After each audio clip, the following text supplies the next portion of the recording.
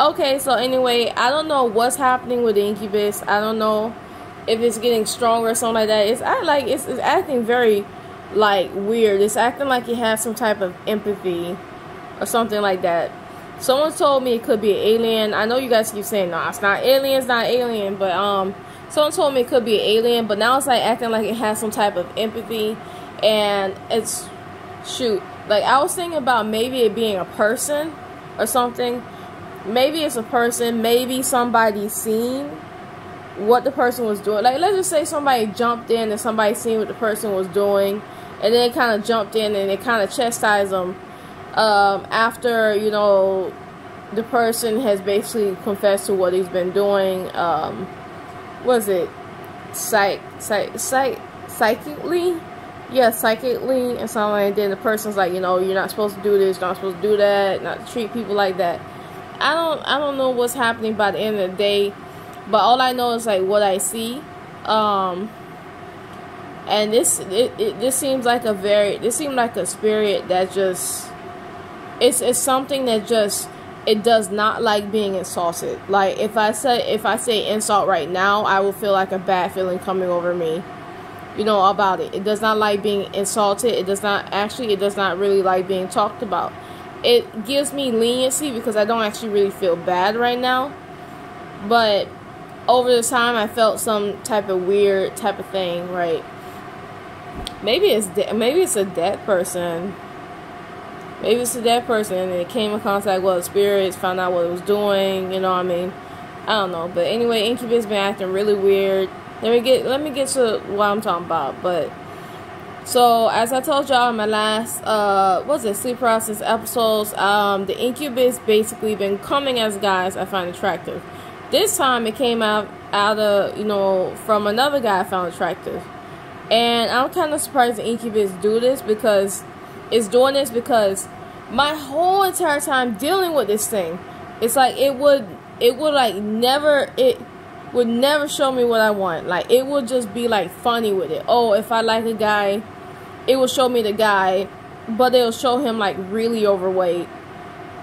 Yeah, it'll be funny with it. I mean, well, the guy really overweight is still a good looking guy, but by the end of the day, it's not really funny, or it doesn't show me anything at all. Like, and it doesn't show me anything at all multiple times. So anyway, in these past like sleep paralysis episodes, it just been showing all these good looking dudes. Like, this guy I actually been thinking about, he came out dressed in all white, guys, in all white. And then I started making out with a guy, and then he started dragging me towards the couch, and I got on top of him, and we really started kissing even more. And then, you know, we started taking off the clothes, and then next thing I know, I was riding on top of him, and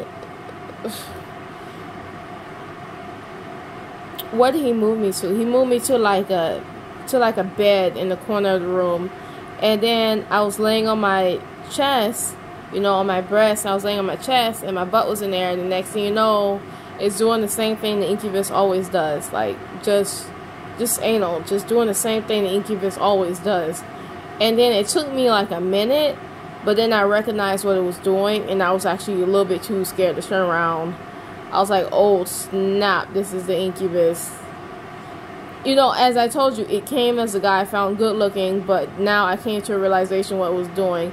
And guys, the Incubus actually took his hand. It's like a big hand, and put it on my mouth. Like, it's like a big hand. So, and then I couldn't breathe, guys. I couldn't breathe. Because I remember when I went to sleep with a, congested nose or stuffy nose. And literally only like one nostril I can like really like breathe or just a little bit out of. Like, it's like that right now actually. So yeah, and it's just going in, and I was like, yo, I could barely breathe. And so what the Incubus did was that it moved its hand like slightly like that or something, and so I can get air. And I just thought that was just so strange. The Incubus has never ever showed any type of empathy up until these last like episodes I had. never ever any type of empathy ever being displayed, ever.